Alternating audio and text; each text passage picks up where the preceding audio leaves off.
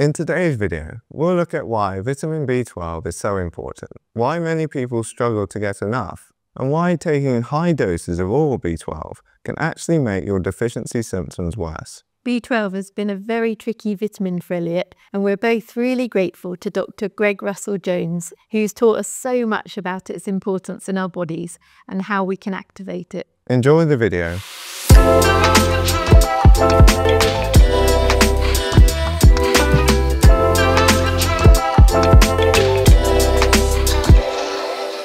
Vitamin B12 deficiency is a really nasty condition, and many of the symptoms of vitamin B12 deficiency overlap with the symptoms of ME/CFS. In this video, we're going to look at why standard blood test ranges of B12 can be deceptive, and how even being moderately below the optimal levels can inflict considerable damage to the brain and to your nervous system. Therefore, if you suspect that you might have B12 deficiency, please consult your doctor urgently, because early treatment can prevent long-term permanent issues. So this is really important.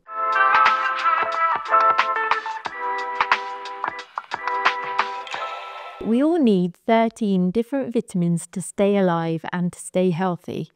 We only really need tiny amounts of these molecules, but they're absolutely essential for our bodies. We need them to build muscle, to repair our tissue and our organs, and to provide us with the energy from the food we eat, as well as to protect us from infections and to clean the toxins out of our body. So our bodies depend on us eating the right foods to get these vitamins, because we cannot make them ourselves. If we don't eat enough of a particular vitamin and our supplies dwindle, we can develop very serious diseases that can kill us eventually. And it is a really widespread problem because, according to an analysis of data over a 12-year period up until 2018, vitamin B12 deficiency was affecting over 12% of all adults.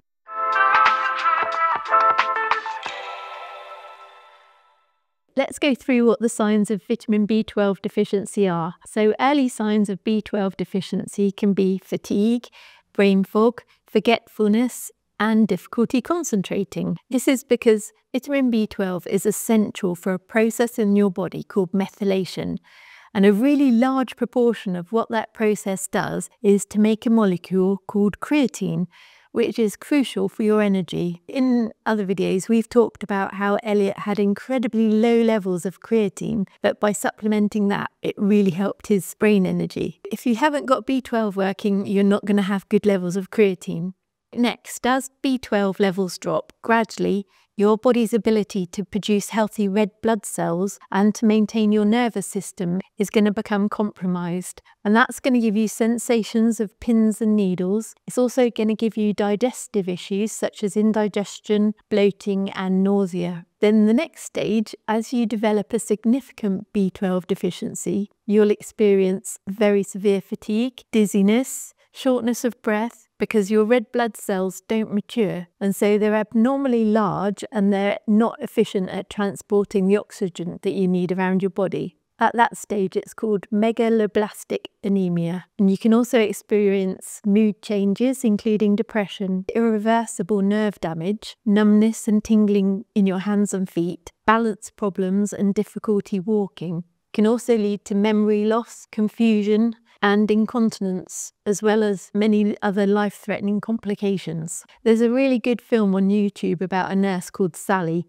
who's worked really hard to raise awareness of the importance of vitamin B12. If you search on YouTube Sally B12, you'll find it. It's worth a watch.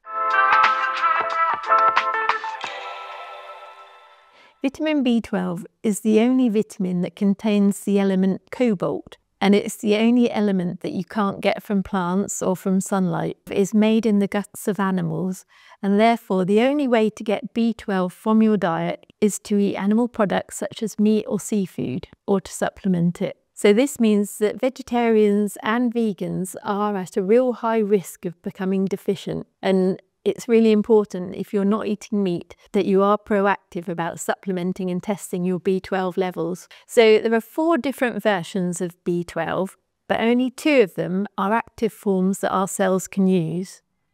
You're coming in. Okay, so now we have a cat helping us. There are two active forms of vitamin B12, and they're called methylcobalamin and adenosylcobalamin. And then there's two versions that aren't active, and they're called hydroxycobalamin and cyanocobalamin. And our bodies can't use those two forms unless our body can convert it into the active forms. So every day our cells need a lot of B12 to perform the complex chemical reactions that are happening all the time to keep us alive. Oh, and she's up again. And what happens is our body is just amazingly good at recycling. And to recycle our B12, we need to have plenty of active B2. And we've talked about it in other videos. To have active B2, we need to have enough iodine, selenium, and molybdenum in our diet. So later in this video, I'm going to explain why having high levels of vitamin B12 in your blood tests may actually be a problem. Because if you have high levels of the forms of B12 that your cells can't use and you're not able to convert it into the active forms, then it's going to cause you a problem. We're also going to look at Elliot's B12 levels, and you can guess if you think he was actually deficient in B12 or if he was just not able to use it. So first, how do we get vitamin B12?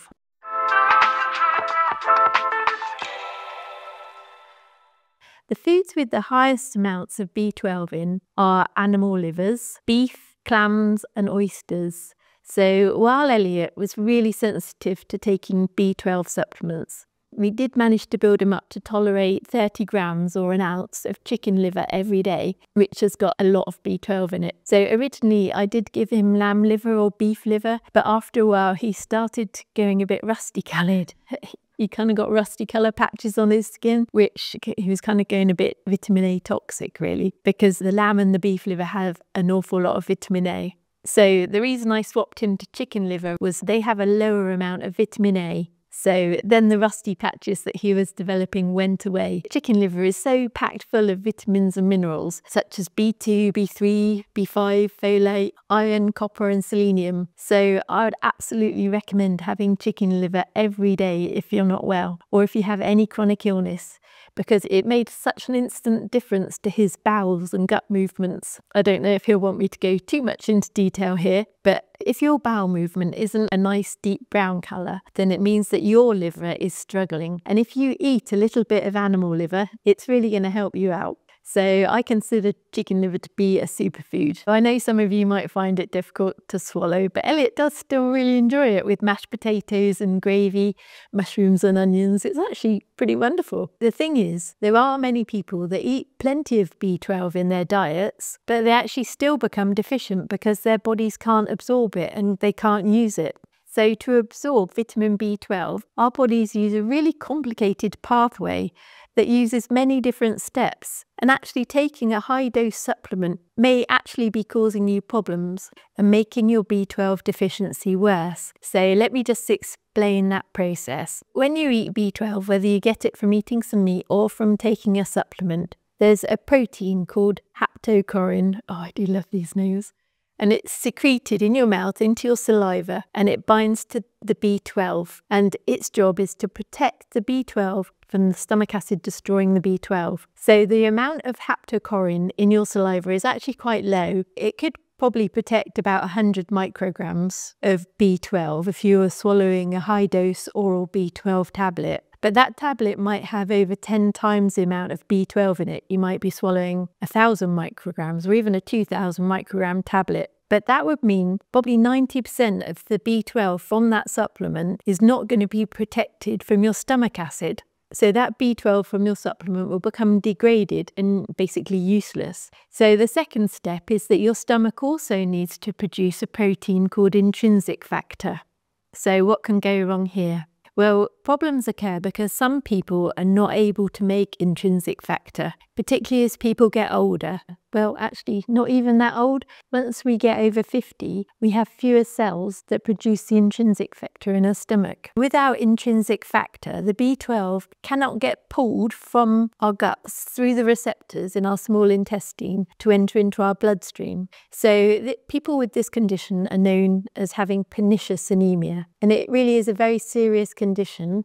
It's probably the most well-known condition that doctors are on the lookout for really regarding B12. So the third step requires you to have enough stomach acid. So what can go wrong here? Well, older people also can suffer with inflammation and deterioration of their stomach lining, and that can reduce their stomach acid. It can also be made worse because many people are on antacids or protein pump inhibitors or other medications, or have had gastric surgeries which reduce their stomach acids. So the fourth step to absorb B12 is that the contents of your stomach then move into your small intestine, and that's where the intrinsic factor latches onto the B12. And then you have certain cells that line our small intestines that have receptors, and they grab hold of the B12 with the intrinsic factor and pull it into our bloodstream. So what can go wrong with this step? Well, people that suffer with gut issues, such as Crohn's disease or celiac disease, have great difficulty pulling the B12 into their body,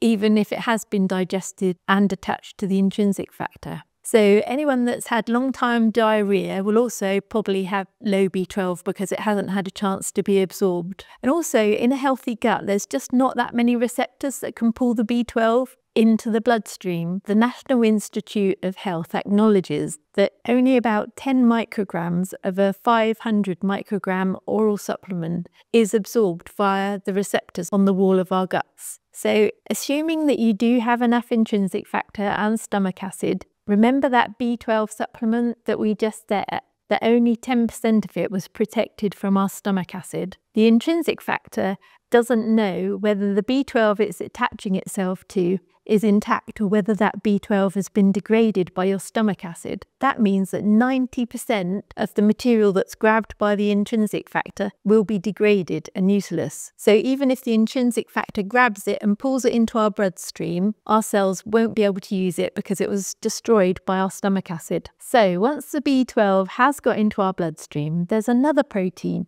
called transcobalamin. I love these words. And that transports your B12 into the cells that needs it, or it will take any excess that you have into your liver to be stored. So what could be the problem here?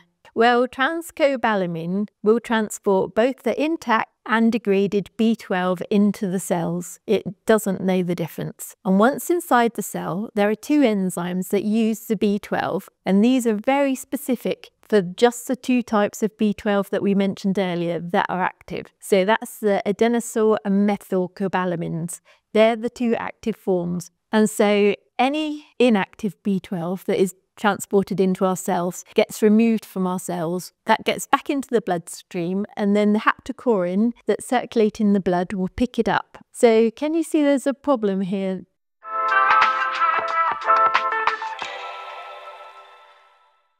As more and more high-dose oral B12 is supplemented, the situation can just gradually get worse and worse because our blood is gradually accumulating more and more dud vitamin B12 that our cells can't use. And that gets picked up by the protein haptocorin. And that haptocorin, do you remember its job was to protect the B12 from the stomach acid? And so the haptocorin that we're secreting in our saliva is already full of vitamin B12 that's useless. So it can't protect any new vitamin B12 that we consume, or only a very small amount. So that process is happening over and over again every time we have a high dose supplement of B12. So the result is that over time, the levels of B12 in our blood just get higher and higher and higher, but more and more of that B12 is inactive, and this is known as paradoxically high levels of B12. And so that makes it harder for our cells to find B12 that is actually active. So that just gives us so many more deficiency symptoms because our cells can't find the good stuff. So it's also worth mentioning that there are other things such as smoking, alcohol, nitrous oxide, and even diabetic medication that can all inactivate vitamin B12.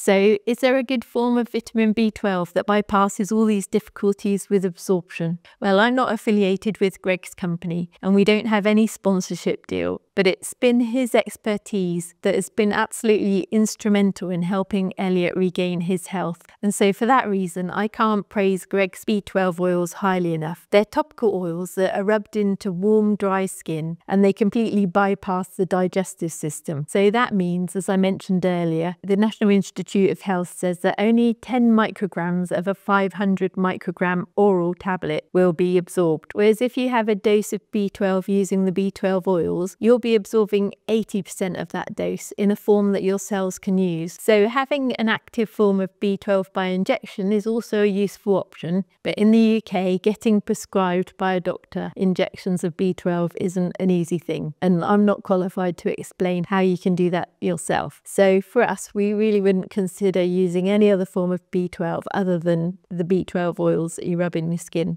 They are really potent and they're already activated in the adenosine methyl versions. But taking the right form of B12 isn't all we have to do. So as we mentioned earlier, our body has to constantly recycle our B12 into that active form, because once our bodies use it, it becomes inactivated. So it has to go around in a cycle to constantly being activated. And to do this, we need to have active B2. And we've already discussed in a previous video, which I will link somewhere, but a very quick summary is that B2 is an absolutely amazing vitamin. It's like a key that unlocks many of the other B vitamins, including vitamin B12. But for our bodies to use the molecules of riboflavin, the riboflavin or vitamin B2 has to be activated by enzymes. And those enzymes require 3 different minerals. So these crucial minerals are iodine, selenium, and molybdenum. I'm getting better at that one. So let's briefly check the science of what we've been talking about. There are 2 active forms of vitamin B2, and these are known as FMN and FAD. And to make these, our bodies need iodine, selenium, and molybdenum. So both of the active forms of B2, which are the FMN and FAD, are used by the methylation enzymes, which are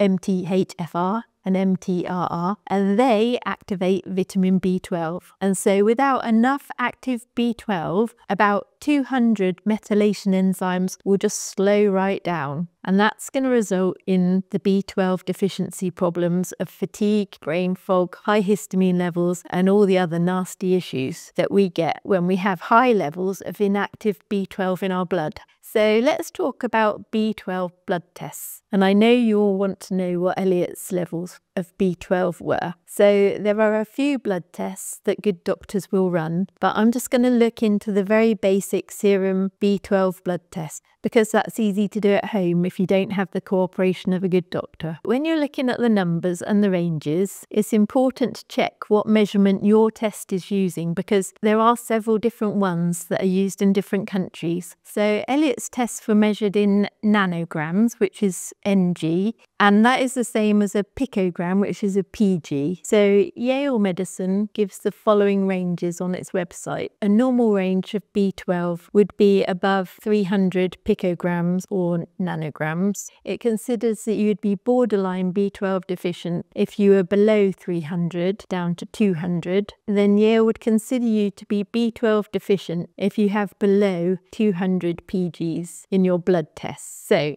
you want to know what Elliot's were? His B12 levels were actually 698 PGs. So the lab range that he was given was up to 625. So Elliot's B12 levels were actually showing as high out of range for B12. So based on what we've just been talking about, it seems that Elliot at this point had paradoxically high levels of B12, but it was inactive because his body wasn't using it. And so this would explain why he had awful reactions to even the tiniest amounts of active methyl B12, and he had really low levels of creatine. So we know that his methylation system really wasn't working. So the question is why? Why wasn't his body able to convert it to the active form of B12? Well, among other deficiencies, he was really very deficient in iodine, which meant that he wasn't able to activate his B2 to those 2 forms of B2 that can then recycle the vitamin B12. So actually we've got a lot of things that we could talk about on the experiences we went through trying to get Elliot's methylation system working properly again. It really hasn't been an easy journey and we're still working on it, but For Elliot to get better, it has been absolutely necessary for him to go through this. In our next videos, we're going to delve a bit deeper into the processes that methylation is involved in and how getting those processes working caused Elliot some wonderful improvements, but also caused some really big challenges. Please do hit the notifications and subscribe, and we'll let you know as soon as we get it out for you.